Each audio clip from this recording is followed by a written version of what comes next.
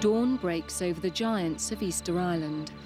This is the most mysterious place on Earth, adrift in the Pacific 2,500 miles from the coast of South America.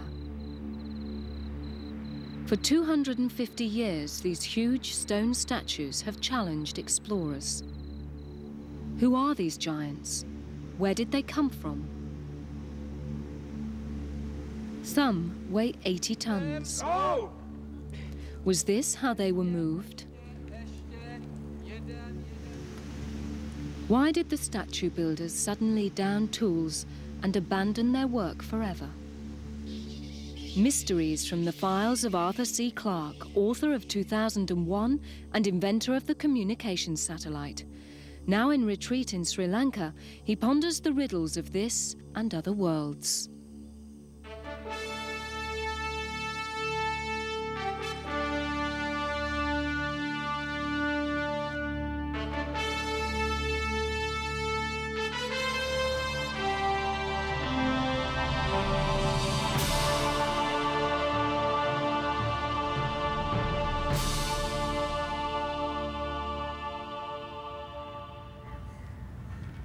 There can hardly be a place on Earth that's been as extensively studied as Easter Island.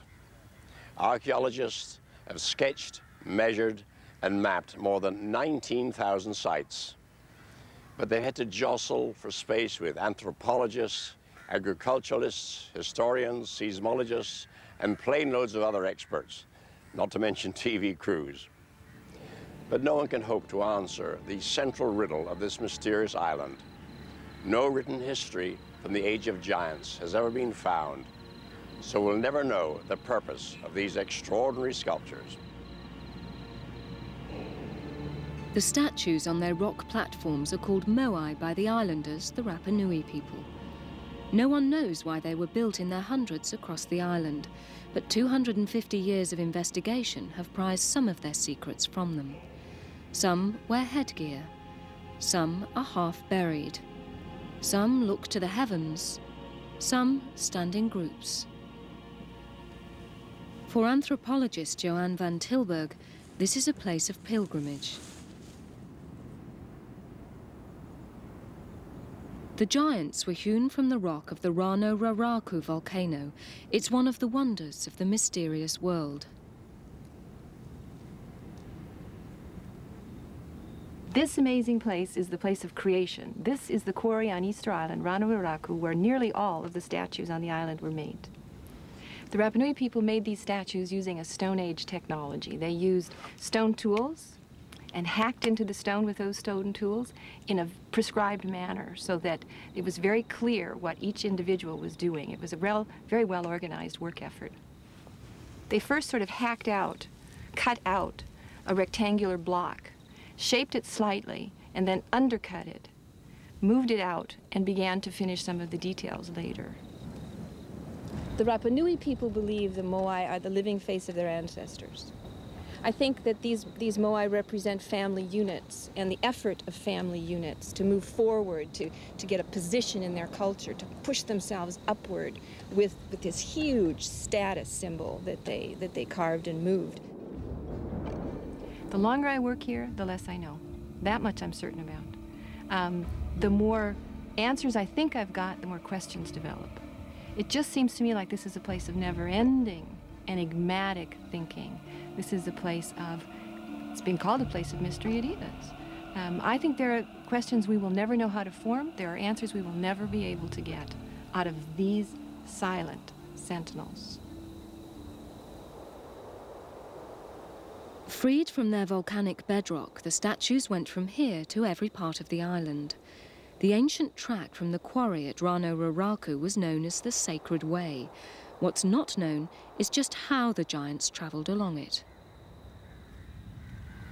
There are statues in the parks and streets near my home in Colombo. Most of them are much smaller than the Easter Island giants, yet erecting them was far from easy.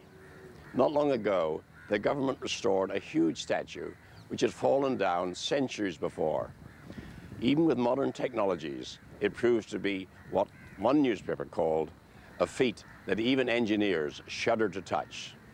So how on earth did the Easter Islanders transport and raise their giants. Even the most modern Japanese crane and mechanical diggers find raising the Moai tough going.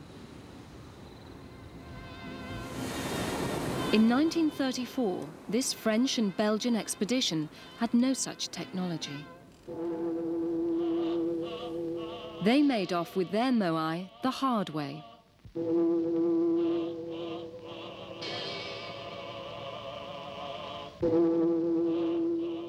It took 100 islanders and all the ship's crew to drag a 6-ton statue by sledge. Only after a struggle did they winch it on board for show in a Belgian museum.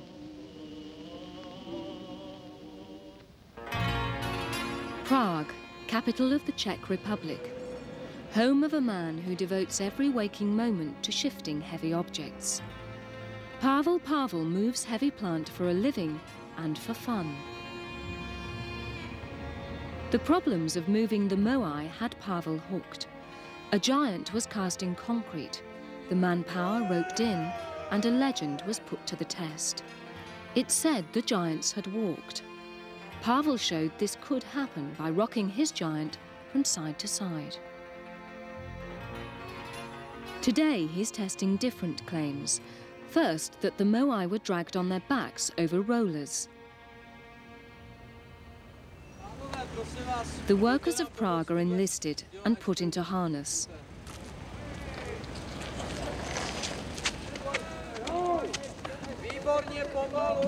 It only takes 20 strong men to get 9 tons of Moai a-rolling.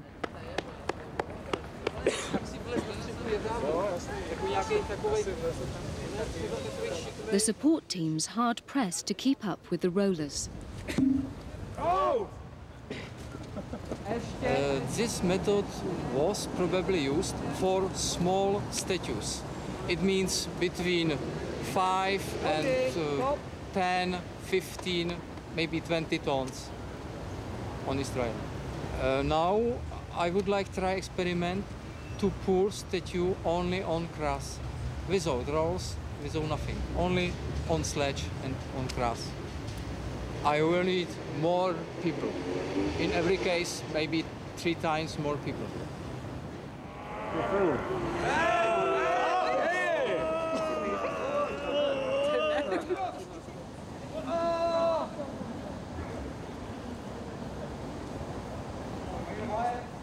Even with 3 times the manpower, without rollers to help it, the Moai won't budge an inch.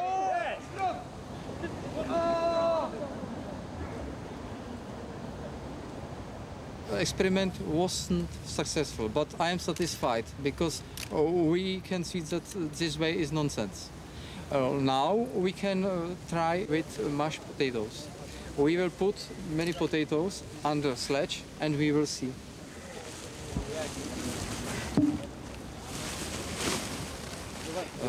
People on Easter Island believe that this is solution and that sledge with statue was pulled on layer from potato smash. It's legend only. Legend speaks of Easter Islanders pulling their statues on yams, the sweet potatoes found everywhere in the Pacific, but nowhere in Prague. For Pavel, ordinary potatoes must do. Legend may be true. Legend is true that potatoes helped for lubrication. In America's cowboy country, Professor Charlie Love also has moving on his mind. Like Pavel, he's cast himself a Moai. Charlie Love wanted to try out the walking theory as well, but with wooden feet on the statue, rollers under it, and a posse of choreographed cowboys. On local TV news, Charlie has pulling power. On 3, 1, 2, that's it, pull. Now here's something you don't see every day. A 13-foot high, 17,600-pound Moai. Harder's not quite making it. But the 25 Rock Springs volunteers couldn't budge this Moai from the soft dirt. Good, it's good. Keep going. Harder. Getting the giant to move can need a little 20th century help. Whoa, whoa, whoa, whoa. Watch your back out of the way. Out of the way. It's too late now. Rat. Uh-oh. The single greatest problem that we had in any of the moving methods was choreography. And I think perhaps that if you belonged to the lineage that this statue was going to pertain to, you might have better chances at choreographing the moving of it than if you're in Rock Springs, Wyoming with a bunch of Americans.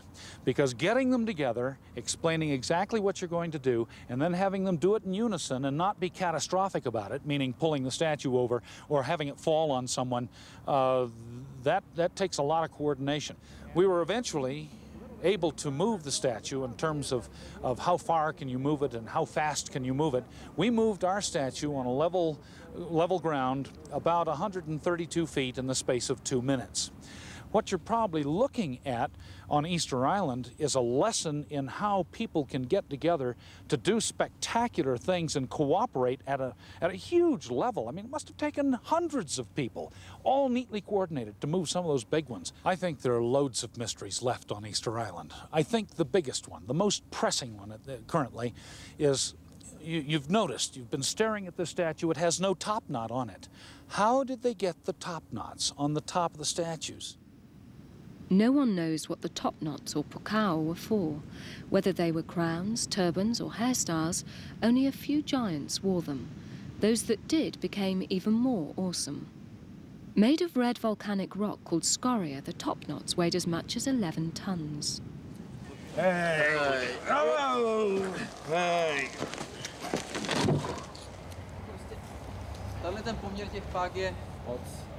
Mounting them on the giants is a heavyweight problem, even for Pavel Pavel. His first task is to overcome the top knot's resistance. Luckily, he knows his potatoes. The mash should ease things.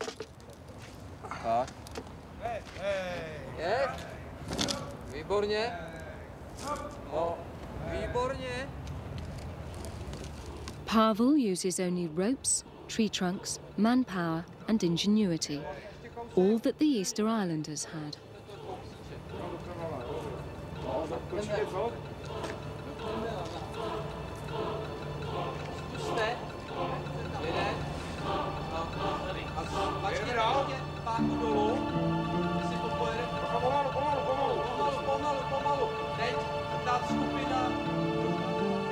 Finally, the Prague Pukao is safely in place. Back on Easter Island, wild horses won't drag one secret from the Moai. What power did the giants possess to make people haul them up to 14 miles over rocky terrain? It's puzzled every adventurer.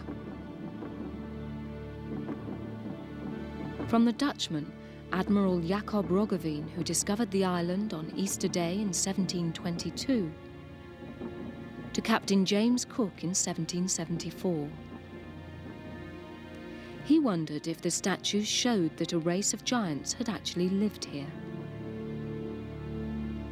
The Frenchman La Pérouse didn't think the giants were religious idols, but noted that the natives showed the statues respect. During the First World War, Catherine Scoresby Routledge catalogued every single Moai. She unearthed no answers. French academic Alfred Metro sought the truth in the island's legends. In the 1940s, Tor Heyerdahl thought that the giant builders came from South America. He retraced their journey on his Kon-Tiki raft. The giants themselves maintain a stony silence. They stand, most of them with their backs to the sea, watching over the communities whose ancestors some say they represent. But there are a few exceptions. These stand inland, set askew on their rock platforms. For astronomer William Liller, these Moai provide some clues. We found that there were approximately 14 that were aligned with the equinoxes, with the solstices, those special points where the sun rises on the first day of the winter, the first day of spring. And it was unusual to find so many. It's not what you would expect. The chances of it happening by accident were exceedingly slim. So therefore, there must have been some reason behind it. And the obvious answer was they did it to show the direction towards the rising sun on these very special dates, the shortest day of the year, etc. To them, the stars, the heavens, the sun, the moon, these were the closest other pieces of land that they knew. They were able to tell where the sun would rise, they were able to tell where the moon would rise, the motions of the stars, and they wanted to memorialize these in stone by building platforms and building moai that would look in these very special directions. We found that this particular platform and this particular moai, the statue, had been twisted around relative to this plaza out in front so that it was looking off in that direction. And it turns out, we found, that that is precisely the direction in which the sun rises on the shortest day of the year, 21st of June down here. And at the same time, it rises just to the right of a small little hill over there called Mata Maingo. And it was very probably, we believe, made to mark that particular special direction in the sky. Lilla believes moai like this were also farming calendars. The islanders that lived in the inner parts of the island those were the crop growers, and they had to know when the time was ripe for planting the crops. And so by noting when the sun rose on the shortest day of the year, they knew that then shortly afterwards it was going to start to get warm and they should have their crops planted. In 1978, a chance discovery was made here at Anakena. It opened the eyes of the archaeologists and the statues. An Easter Islander found two strange objects. In a flash of insight, she put one and one together. She found the components of an eye made of coral and red scoria, something that was placed inside the socket of the statue. This coral portion was first found. And we found, or other archaeologists have found these things on several other sites on the island, and people usually thought they were ceremonial bowls or some sort of an artifact like that. But with the magic that comes with finding objects on the same site, but not understood in terms of how they relate, it was made clear that these two pieces went together. And this eye suddenly opened up a whole range of possibilities and opportunities for better understanding the statues. Coral and red scoria is found often in association with crematoria and with burials. So we believe they're sacred materials associated with funeral ceremonies. When these eyes were in the statues, some of those kinds of ceremonies must have been going on. Hundreds of statues lie unfinished in and around the quarry where they were carved. It looks as though the sculptors had just put down their tools for a tea break. But what really brought this extraordinary undertaking to an end? We can only speculate. However they moved the giants, the islanders needed trees. But today, Easter Island is desolate. There's barely a branch to be seen. With the help of the Chilean Navy, agronomist Gerardo Velasco is looking for Easter Island's lost forests.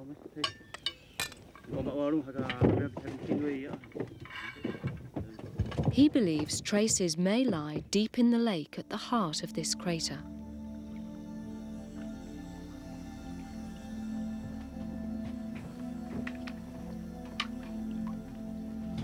Under the water, deep in this mud, lie layer upon layer of sediments.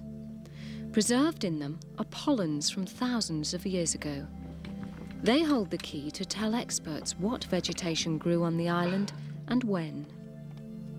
These sediments are the leaves of a book waiting to be read.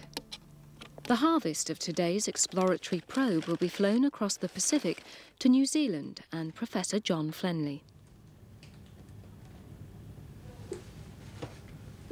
What I do is to open up the core and take out from a particular depth a piece as a sample about 1 cubic centimetre. It will end up on a microscope slide, and then we can look at that under the microscope and see what we've got in the way of pollen. Okay, let's have a look what we've got. We found stacks of pollen, and mostly of one particular species, a kind of palm. It seems to be now extinct, but it was very similar to the Chilean wine palm, a big tree, and it became extinct only during the last 2,000 years, during which people arrived on the island. The island had formerly been forested. We know it is now completely without trees, and perhaps the removal of the trees was the thing which had triggered the collapse of the civilization. When the trees had been cut down, there were no more rollers, and people couldn't move statues without rollers. Therefore, there was no point in continuing to make them. On a fishing trip to these remote cliffs, Gerardo Velasco netted another clue. He suddenly noticed neat cylindrical holes, all that was left of palm trees swept away and entombed by flowing lava. I started to look around and found several holes of remarkable features resembling the typical palm trunk. And at that moment was so excited because it fitted exactly what had been found in the craters. Pollen samples, pollen cores made the whole picture quite clear that they were definitely trunks to my view.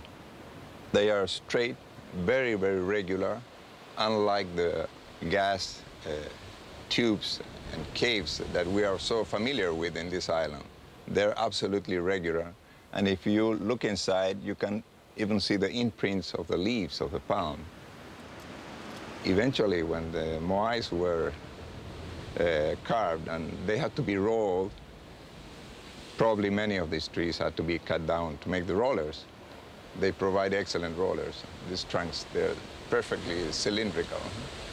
When they had no rollers, of course, they couldn't move them anymore. They couldn't move the Moais anymore. So we believe.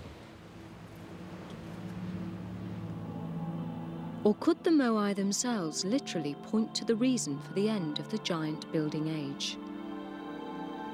All around the island they lie, face down or up, toppled from their rock platforms. Historians thought they were demolished by warring tribes.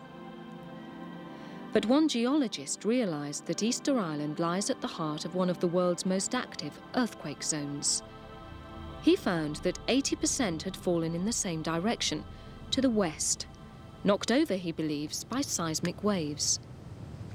Easter Island is clear in the middle of a very active earthquake region. Yeah, this is mean to me is the propagation of seismic wave in one direction from the west of the island, and you found 80% of Moai fall down in that direction. Professor Ferran concludes the statue builders tried to fight the Earth's upheavals. From building huge Moai on small platforms, they moved to smaller statues on bigger and bigger bases. But in the end, they were forced to give up. But still, the Moai continue go down, fall down. They maybe think God don't like our work. It was not the problem of trees top of the Moai, it was earthquake. I find the idea that the statue builders gave up because earthquakes kept undoing their work very plausible. It's a natural human reaction. And as for the theory that the islanders brought down their civilization by damaging their environment, it shows that we don't have a monopoly on ecological disasters. So perhaps there's a lesson here for all of us in the mysterious fate of Easter Island.